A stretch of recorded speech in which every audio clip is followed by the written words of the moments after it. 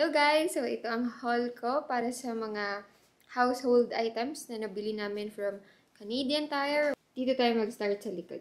Ito yung The Rock na copper pots and pans na series. So, it's a 10-piece set. So, gustong-gusto to ni Ate Chiclet kasi talagang effective yung kanyang non-stick. Pero, sabi niya, wag daw kaagad basain after magluto para hindi masira yung non-stick. Oh, by the way, ito palang lutuan, nabili namin for 80% off, I think. Nabili na lang namin siya ni Alvin ng 99.99.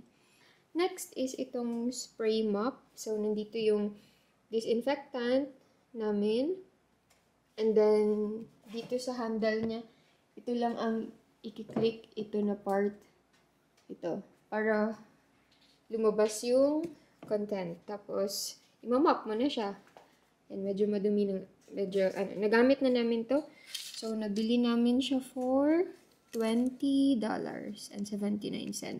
So, I saved $5.20 kasi naka-sale din nung binili namin. Next is the 22-piece cutlery for $49.96. And we saved $50 kasi 50% off. So, ito yun siya. Sige. So, may kasama na itong mamaya i-open natin, ha? And then, next is yung lalagyan ng salt and pepper for $11.99. Nakasave ako ng $13 kasi nakasale din to siya ng, I think, 50% or more than 50%. Cool, no? So, grinder na siya at the same time and may laman na rin siya na pepper and Himalayan sea salt char.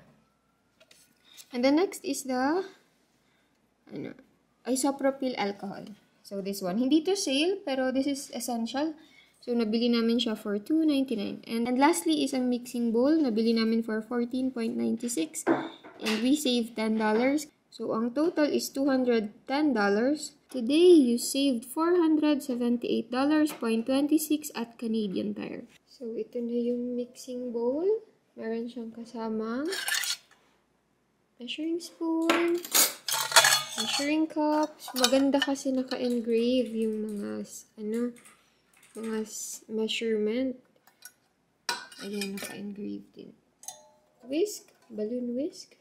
Tapos yung 22-piece na set ng knife. So, may kasama siyang turner. Tapos, another set of measuring spoon. Dalawang maliliit na spatula. Extra knife.